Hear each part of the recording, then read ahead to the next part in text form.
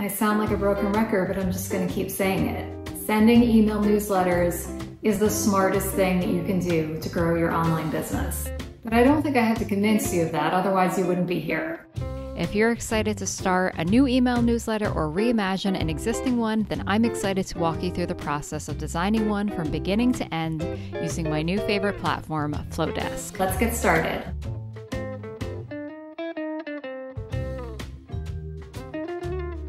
My name is Michelle Hickey, and I'm a creative director who helps online businesses create unique branding, aesthetics, and share-worthy content so that you can shine online.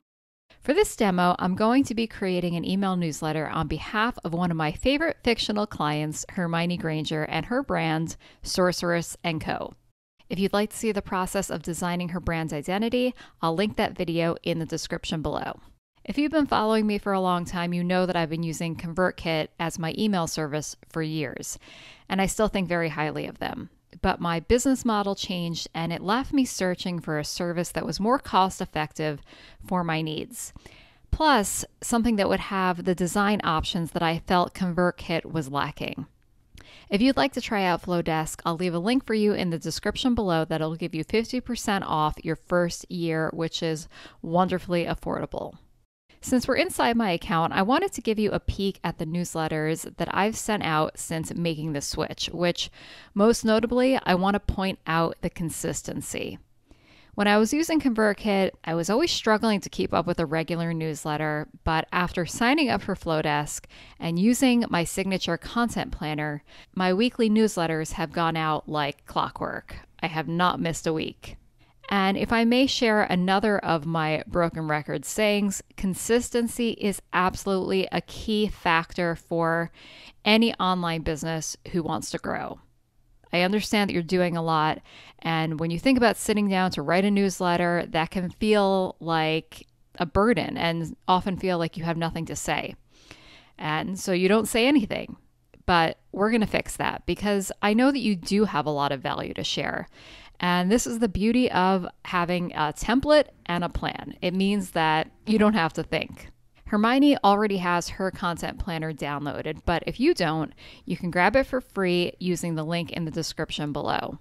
This will be an essential asset for planning your email content and making sure that they get out on a regular schedule. Now let's start working on Hermione's email newsletter template.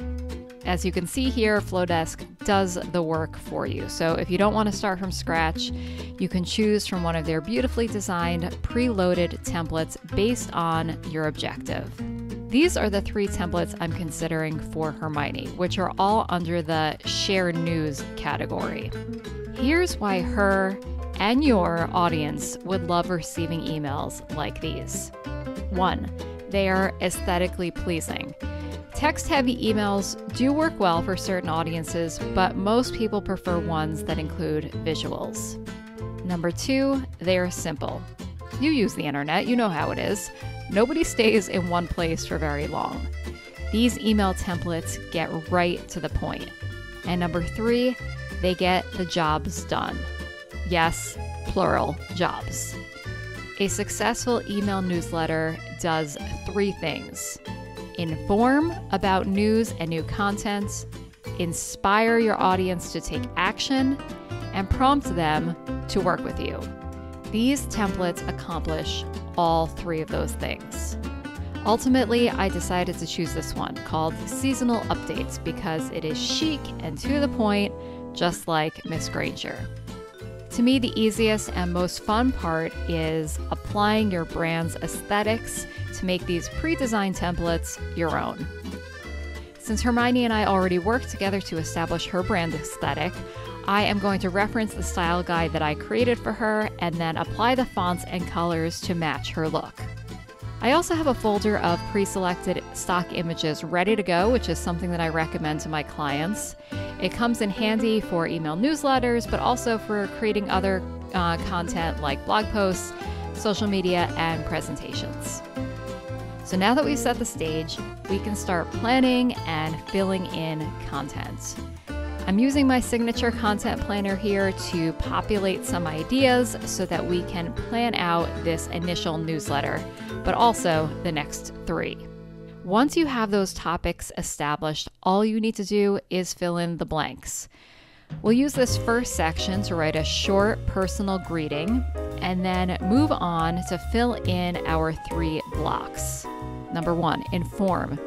This is where you want to share any new content that you've created or to highlight old content that your audience may have missed. Blog posts, podcasts, videos, or social media posts. And if you're just starting out and you don't have anything to share, share a link to someone else's content.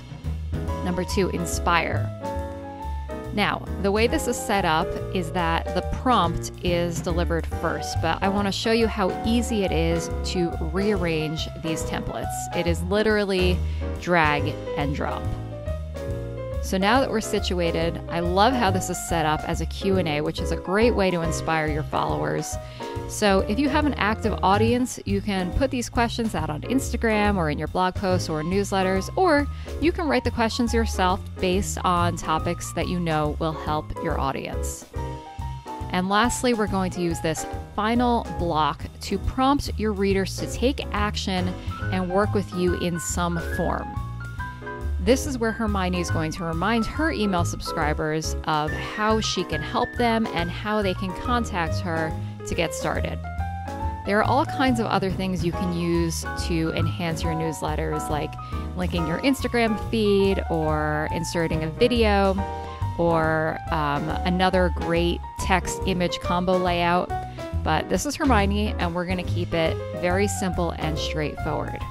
So let's get rid of all this fluff and update the signature, and then we will move on to add a catchy subject line, preview text, schedule it, and we're good to go. When Hermione is ready to schedule her next newsletter, all she has to do is go into her messages, make a copy of her last email, and then reference her content planner to fill in the next one. So Hermione's work is done, her newsletter template is created, and she has topics scheduled for the next month. Knowing Hermione, she probably has them scheduled for the next year. Are you ready to create yours? Don't forget to grab your free content planner download to begin planning out your email newsletter topics. If you'd like to try out Flodesk, you can grab that 50% off link in the description below, and if you need help, please leave a comment. If this video inspired you, hit that thumbs up button to let me know and click subscribe so that you won't miss out on any more videos like this one. Until we meet again, get out there and make something beautiful.